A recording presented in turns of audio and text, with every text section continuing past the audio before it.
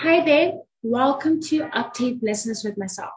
Today we are going to look at an ideal guess law. How could you use it using Octave? We all know that ideal guess law is something like this, and it basically says pressure and volume is equals to your number of moles, gas constant, and temperature. We are told to plot a plot of pressure versus volume. At constant temperature, we are basically dealing with an isothermal situation here. So we are going to plot each isotherms, volumes ranging from 1 to 10 meters cubed, and we are given the temperatures ranging from 100 to 400 Kelvin.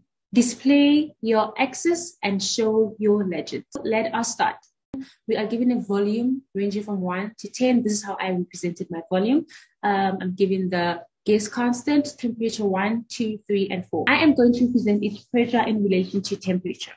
So P1 will be with T1, P2, T2, P3 with T3, and P4 with T4. To plot, I am going to say plot brackets V, which is this volume here, P1, and I am going to plot a solid star red line, comma, plot V, P2, cross black line, plot V, P3 with solid blue line, and V, P4, solid with circles, a green line. Title my graph, X labels, and my legends. Legends basically meaning I'm going to point out each graph. Run the file.